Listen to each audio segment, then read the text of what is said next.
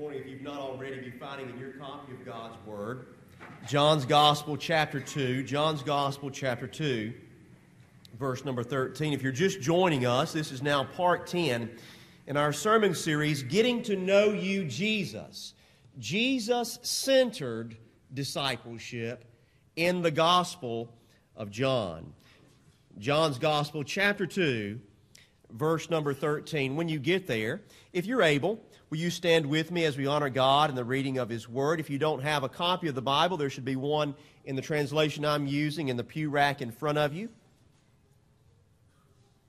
John's Gospel, chapter 2, verse number 13. The Jewish Passover was near, and so Jesus went up to Jerusalem. In the temple, He found people selling oxen, sheep, and doves, and He also found the money changers sitting there. After making a whip out of cords, He drove everyone out of the temple with their sheep and oxen. He also poured out the money changers' coins and overturned the tables. He told those who were selling doves, "Get these things out of here. Stop turning my Father's house into a marketplace." And His disciples remembered that it is written, "Zeal for your house will consume me." May the Lord add His blessing to the reading, the preaching, and your hearing to understand His holy word. May our Lord Jesus Christ forever be praised. And all of God's people say, Amen. You may be seated. The overarching purpose of this entire sermon series, all the way through the Gospel of John, as the title says, is for us to really get to know Jesus, to really understand His teachings, to really follow His leading, and to really be His disciples. To do that is sort of difficult, because to do that, we've got to get beyond this sort of a cookie-cutter caricature of Jesus. We've got to get beyond, now I know you like it, but we've got to get beyond that 1950s lithograph picture of Jesus that hung in Grandma's living room, so that we can get to the real Jesus, so that we can get to the biblical Jesus, the Jesus of the Bible. And folks, by the way, that is why it is so important to have verse by verse, line by line teaching, so that we don't leave anything out, so that we get the whole picture of Jesus, so that we get the whole story of the gospel. And that's what we are endeavoring to this morning and the weeks to come. But this morning we see a picture of Jesus that doesn't fit well with an uninformed or a casual stereotype that so many people have of Jesus. The picture here does not fit that. If I start describing to you a scene with a heroic figure, and this heroic figure comes in cracking a whip and throwing furniture against the wall, you might think I'm talking about the latest action-adventure movie, or maybe a remake of one of the Indiana Jones series, right? Nope.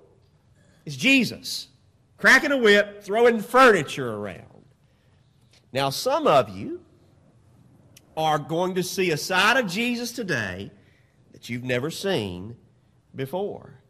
That's why Jesus-centered discipleship reveals to us the real Jesus. Not the cartoon Jesus, not the storybook Jesus, but the Jesus of the Bible. Amen?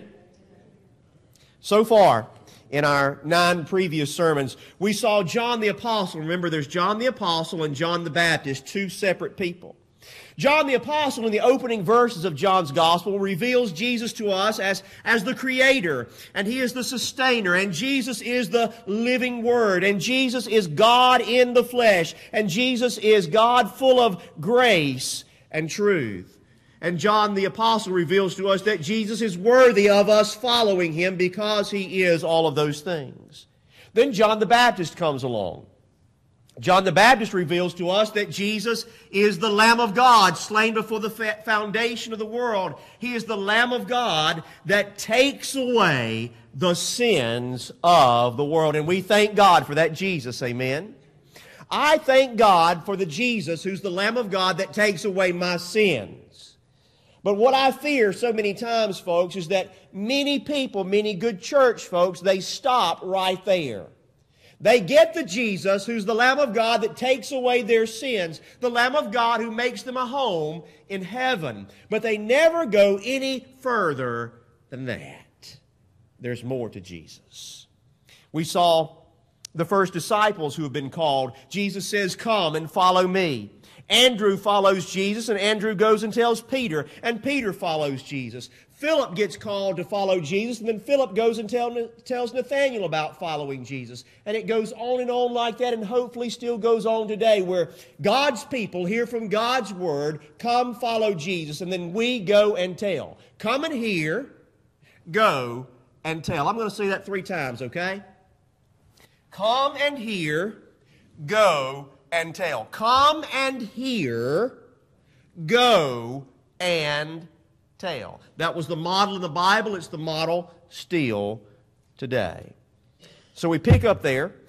Jesus last week, he and his friends have gone to a wedding, been invited to a wedding party, and there Jesus reveals his glory by turning the water into wine. This is just a few days after that where we pick up. And this morning, in the common language of today, if we're just talking like regular folks, we would say that Jesus goes to church this morning. In verses 13 and following, Jesus goes to the temple. He goes to church. And what did Jesus see? We see in verse 13 that the Jewish Passover was near. That was the biggest day in their religion, in the Jewish religion, the Passover. And verse 14, Jesus goes up to Jerusalem in verse 14, and in the temple he finds people selling oxen and doves and money changers, and they're all there, and Jesus makes a whip and drives them out.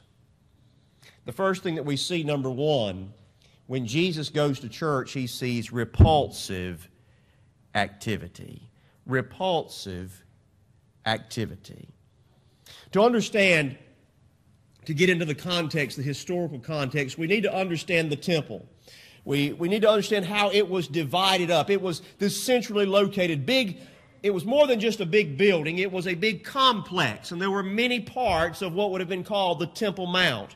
There were various courtyards, and each one of them would have gotten farther and farther away from this central place. In the middle was the Holy of Holies. And outside the Holy of Holies was another place that was called the Holy Place. That's where only the high priest could go. And then there was the court of the priest, and then there was the court of the Jews, and then there was the court of the women. And each one of these courtyards got farther and farther away, farther and farther out from that central place where the blood was applied to the altar, the Holy of Holies. If you know anything about Bible history and archaeology, that's the place that was behind that great big veil, the big curtain that was torn in two when Jesus was crucified. The outer courtyard, the court of the Gentiles, is where this was taking place. Jesus is going to church. And on the outer courtyard, the very first thing that Jesus sees when he gets to church is a marketplace set up at church. He walks in and he finds tables set up as mobile banks and booths set up selling doves, sheep, and oxen. And to Jesus, it was absolutely repulsive that the place of worship of Almighty God had been turned into Walmart or a shopping mall. It was repulsive to Jesus because it was also a regular practice. This wasn't something that happened one day out of the year. It was something that was happening all the time. John has Jesus here in chapter 2, Jesus cleansing the temple is what this theologically is called. Jesus cleanses the temple. In John's gospel, Jesus cleanses the temple at the beginning of his ministry. This is right after he's revealed his glory, at the beginning of his 3-year earthly ministry. Matthew, Mark, and Luke have Jesus cleansing the temple at the end of his ministry, the last week before Jesus is crucified, buried, and rises from the dead. So was it at the beginning of his ministry or was it at the end of his ministry? Many Bible scholars, and I agree with them, believe it was both. That Jesus begins his earthly ministry by cleansing the temple. But they don't pay attention. And they're still doing it throughout those 3 years. And Jesus ends his earthly ministry by cleansing the temple. This was important to Jesus because what he saw going on was repulsive to him. Why? Why was it repulsive? What made Jesus so mad? Well, when we pull the other gospel accounts together, when we pull together John's gospel along with Matthew, Mark, and Luke, we understand why this was repulsive. It was repulsive because it turned the house of prayer into a marketplace. It was repulsive because it took the focus off of worship and put it on buying, selling, making money, and raising funds for the temple. It was repulsive because it was a hindrance to people from all nations coming to worship God. It was set up in the court of the Gentiles. And it was repulsive because it was taking advantage of people by seeming holy. Well, surely if I buy a dove or a lamb at the temple, it's more holy than a dove or a lamb that I buy somewhere else. Well, they knew they shouldn't be doing this. But the people of Jesus' day had justified it, and they had rationalized it because, and this is human nature, right? We find a way to justify things. We find a way to rationalize things, and that's what they did. They said, well, you know, we need the money changers here to exchange foreign currency, or the temple's not going to get enough contributions. If we don't have the money changers there, we might not make our budget. And they said, well, you know, about the animals, we can charge rent there. And well, if people have got to buy animals for their sacrifice anyway, they've got to buy the sacrifice somewhere. Why not, it's more convenient, let them get it here. Folks, we need to be very careful. And I'm being very careful this morning. We need to be very careful about buying and selling at the house of God, because we don't want to do anything that Jesus finds repulsive, and we don't want to do anything that will make our Savior mad. Amen? And people in churches today justify and rationalize buying and selling at church the same way that people back then did. We need this fundraiser for the kids to go to camp. We don't need it if it's going to make Jesus mad. We've never had a kid not get to go to camp or youth camp or children's camp because of that. Or we need to have, if we would do this raffle, if we could do this raffle, preacher, we could buy a new church bus. We don't need a new church bus if getting it's going to make Jesus mad. Amen? Let me admit something to you. All right? I am still growing as a disciple. I hope you are too. I'm still growing in my discipleship. I'm still growing in my biblical understanding. When I look back at where I was when I started out in ministry 20 years ago, I thank God for the grace that He gave to that young, wet behind the ears preacher back then. For things that I did either out of immaturity or ignorance or both. God gave a lot of grace to me. Amen? Does He give a lot of grace to you? Do you look back on your life? All right, just those of you who can, look back 20 years ago and you say, Lord, thank you for the grace that you gave me for what I did that was either ignorant or immature or both. Amen? Amen. So, all right, we're all in the same boat. So I'm still growing as a disciple. I'm still growing as in my biblical knowledge. 20 years ago when I was a youth minister, I did every kind of fundraiser that you could imagine. I did fruit sales and I did silent auctions and we rented out youth to do manual labor and we sold long distance telephone cards. How many of you remember those before cell phones had unlimited, right? But folks, I didn't know any better. I didn't know any better. That's why you've got to keep studying the Bible. That's why that discipleship is a lifelong process. That's why you've got to keep pressing in to the faith. That's why you can't reach a point and say stop. Because no matter how much you think you know of Jesus, I promise you there's more. No matter how much biblical knowledge you have, I promise you there's more. I was talking to Lee about this a couple weeks ago, and he and I, we both do the same program. We read the Bible from beginning to end every year. I read through the Bible every year. And every year I learn something more. Every year I understand something more. That's why we don't stop coming to Sunday school. That's why we don't stop learning about the Lord, because no matter how much discipleship you've gotten, there's more. There's more. And folks, I promise you this, we don't cross the finish line until we get to glory in the kingdom of heaven. There's more. Don't stop learning of Jesus. So, just understanding a little bit about me. Folks, that's why I'm opposed to church fundraisers. It's not because I'm being mean. It's not because I'm being inflexible. It's because it's not biblical. And it's because look, come hell or high water, I'm just going to follow Jesus. And I believe that's something that you should want your pastor to do. I'm just going to follow Jesus. And listen, I try to support all the things. I support the band, and I support the soccer team, and the FFA, and the FHA, and ROTC, and everything else. I buy cheese from the Shriners. Everything in I buy the chicken plates from the fire department. Everything that's in our, I believe in supporting your community. I believe in supporting your schools, right? So I buy from the first one who gets to me. We've got lots and lots of kids, whatever the fundraiser is. The first one who gets to me, that's the one I buy from. But folks, Jesus says, not Brother Kurt, Jesus says that church isn't the place for that stuff. Do you hear me? That's not me, that's Jesus. Especially not in the sanctuary.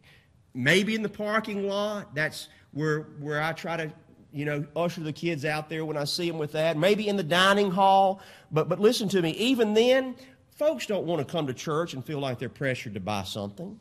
Some folks are doing all they can to make the paycheck stretch from the first of the month to the end of the month, and they don't want to feel that they've been made guilty by not, these kids, they come up to you, that precious little face, my goodness, right? So, that's the practical. Here's the biblical. I don't think that Jesus says that we can never buy or sell anything as a church. We have to buy electricity. We have to buy Sunday school material.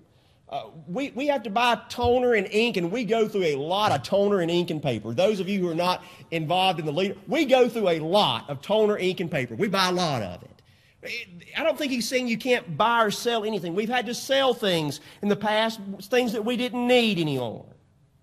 So what is our practice here at New Bethel? What are we striving? What am I trying to lead you to do? To be as consistent as we can be. We can't be 100%. As much as we try, we can't. But what am I trying to lead you to do? To give of your own free will. Cheerfully, voluntarily, not under any compulsion. Let me give you some examples. We do a Wednesday night fellowship meal. And the Wednesday night fellowship meal funds a lot of our ministries and a lot of our missions. But it's a free will offering. If you can't give anything, you don't give anything. If you can give a lot, you give a lot. If you can give a little, you give a little. It's just a free will. There's nobody that's going to say, wait, you didn't pay, you can't go through the line to eat. We don't do that because it's free will. You decide of your own heart what to give to, if it's the youth ministry that's doing it that night, or the children's ministry that night, or the Annie Armstrong offering. You decide. It's free will. You give what you want, or you give nothing at all. Our media ministry in the back. We have never sold any of our CDs or DVDs. We don't sell them. They're always free. Brother David would love for you to pick up a stack of them as you go out the door. They're free because we don't buy them or we sell them. We have never had a kid not go to camp because of money. Did you know that the church covers the cost for the kids to go to camp? All of the cost except the deposit. The cost of camp is a lot more than that deposit, folks. And on top of that, we have scholarships for the deposits. The scholarships for the deposits cover any kid. If you can't cover the deposit, if you can't get together the deposit, we've got you. It's taken care of. All right? So that no kid would ever not get to go to camp because of a lack of money. Amen? That's how we operate. That's how I want us to operate. And that's how, for the most part, we do operate. And I believe that's how Jesus wants us to operate. There are churches all over the country, though, and they're selling ferns and candles and raffle tickets and everything else, just like I used to do. And there was a time I would have joined them, but the more I've studied the Bible and the more I've grown in my faith, the more I have become convinced of this. So I've changed my mind about Miss Ollie, Miss Zula. I've changed my mind about something, haven't I?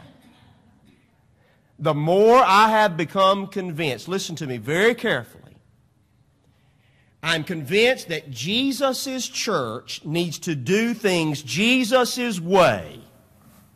Jesus' church needs to do things Jesus' way, and be very careful that we do nothing that makes him angry or he finds repulsive. Repulsive activity. I've got to move really fast. Number 2, righteous anger. Verse 15. After making a whip out of cords, he drove out of the temple he drove out the sheep and the oxen. He poured out the money changers, and he turns over the tables, and he tells those selling doves, "Get these things out of here. Stop turning my Father's house into a marketplace."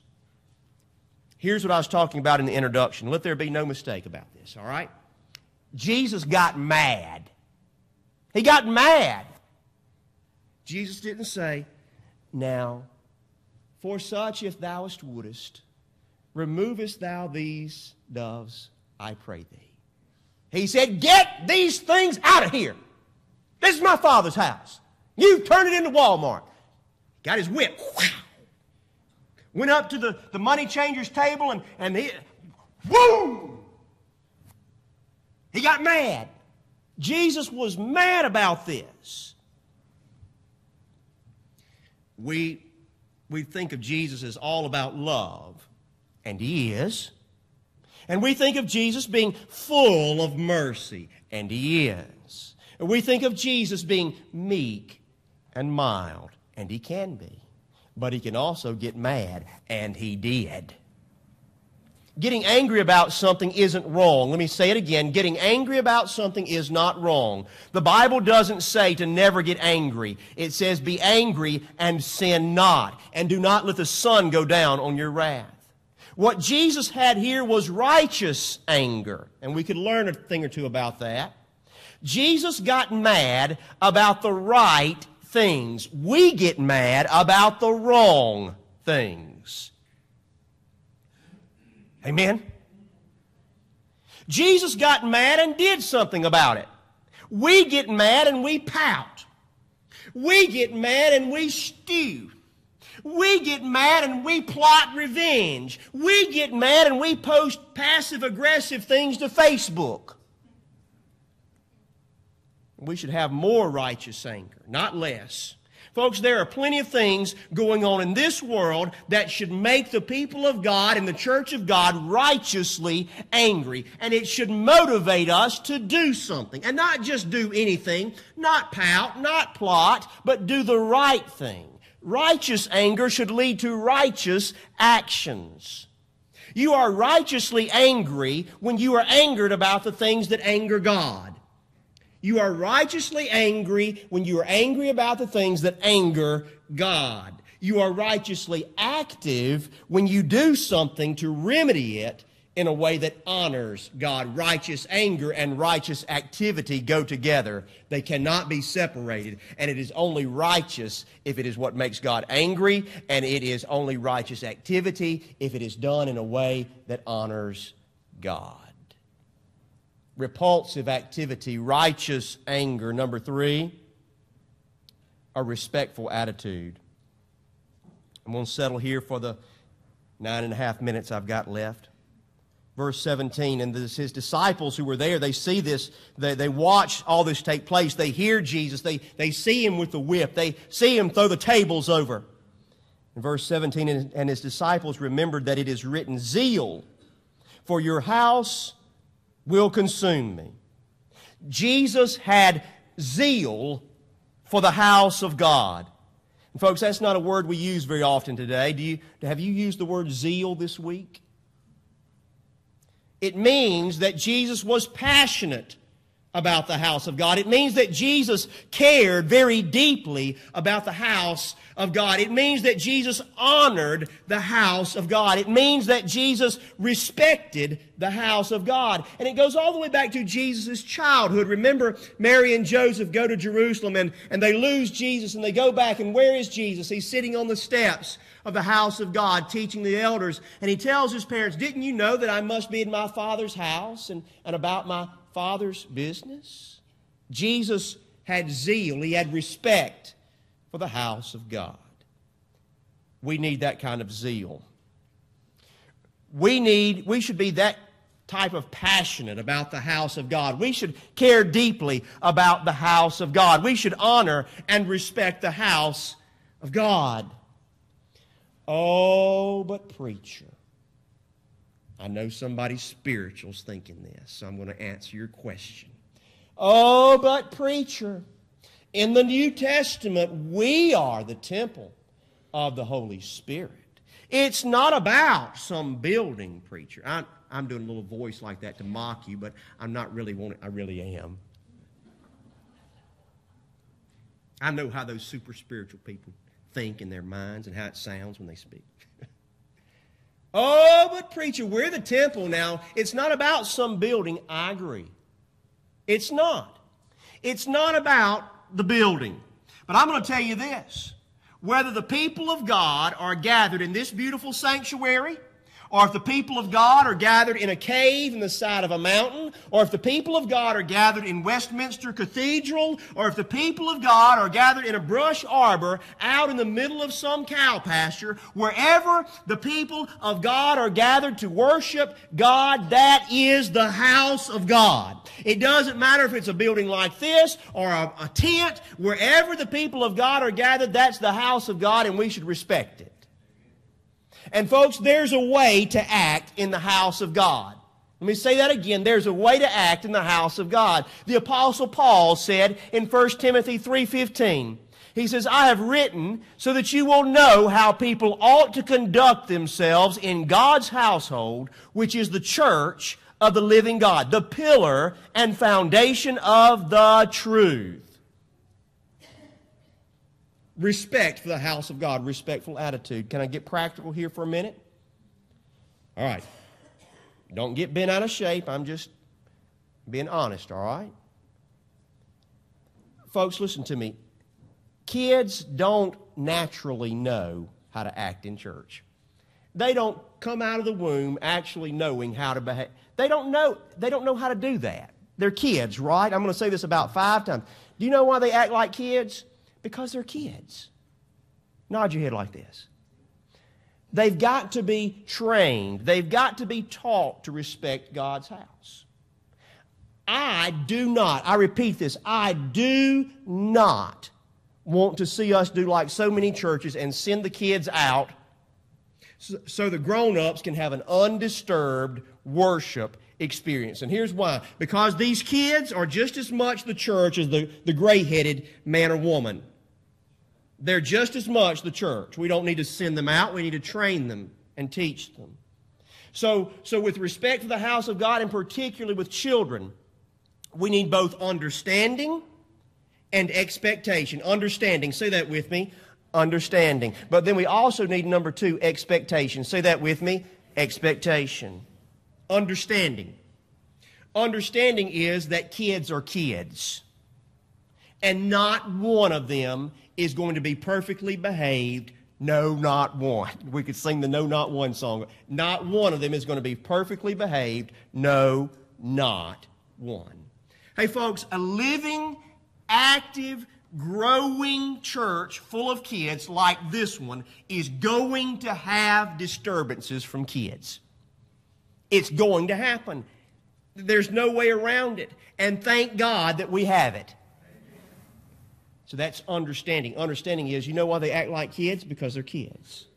But then number two, you can't just have understanding, you've also got to have expectation. When the kids are at God's house, these children, those children that were gathered up there this morning at Children's Moment, do you know what? They are in the process of learning. They're learning. They are learning how to have a respectful attitude. That process requires instruction. No, no, no, don't do that. And it requires correction. You do that again, you know what's going to happen. Instruction and correction. Instruction says, don't do that. Correction says, you do that again, you know what's going to happen. So here's what we do. We go through a process. And it's not going to happen overnight. Some of you say I wasn't able to get it completely done until they were 17. You teach them the process of sitting still. You teach them to take notes on their Bible treasure map. You take them to the bathroom between Sunday school and church. It's a process. It's instruction. It's little bit by little bit, and the expectation is realistic, where we say they're a kid. Now, it's not going to be perfect. And everybody else in the church, especially, look, the folks that, if you don't have folks that, I'm going to reveal a secret to you. Those of you who have kids and grandkids, and you're always around kids and grandkids, you are conditioned to their sound and their activity where it doesn't bother you. People that aren't around kids and grandkids all the time aren't conditioned to it. Okay? So those of us, me and Buck live at our house by ourselves, me and my old dog. Those of us who aren't around kids all the time, we've got to understand that they're kids. And they're going to act like kids. And they're trying to instruct them, and they're working on them. But look, just be glad they're here. Amen? Understanding and expectation. We can have unrealistic expectations about kids, but we can also expect too little from them. And then, grown-ups. Children will learn to respect the house of God from you. They will learn to respect the house of God if you respect the house of God. Jesus had a respectful attitude for the house of God, and we should too. And we should pass that on to the next generation. This morning, I got to wrap it up. Did you see a Jesus you'd never seen before? Had any of you ever imagined Jesus throwing furniture around and cracking a whip? There's more to Jesus. There's more to Jesus than what you've ever seen. Get in His Word. Get in the gospel and find the real biblical Jesus. There's more. I don't care how much you know about Jesus. There's more. Do you really know this Jesus? Do you know Him as your Savior and Lord? Are you saved? Can you say today, I know that Jesus is my Savior and heaven will be my home? Can you say that for sure? If not, today you can. Brother Eric and I will be standing up front in just a moment in our invitation. We'll have our Bibles opened, and we'll show you from the Bible how you can know today that Jesus is your Savior and heaven will be your home. Do you respect God's house? Can you turn it up a notch, setting an example for a younger generation? Today, let's make a decision. We're not going to do anything at God's house that's going to make Jesus mad. Heavenly Father, we love you. We thank you for the grace that you've given us when we have acted in ignorance or immaturity. We thank you, Lord, for the grace you're giving us still today. I pray, oh God, that during this time of invitation, that those who need to make a decision for you, to follow you, to become your disciple, to join this church, to be baptized, to make a rededication of their life to you, whatever that decision is, they'll feel freedom and liberty to do so.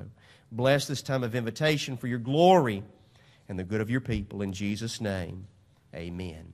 Will you stand together? I have decided to follow Jesus.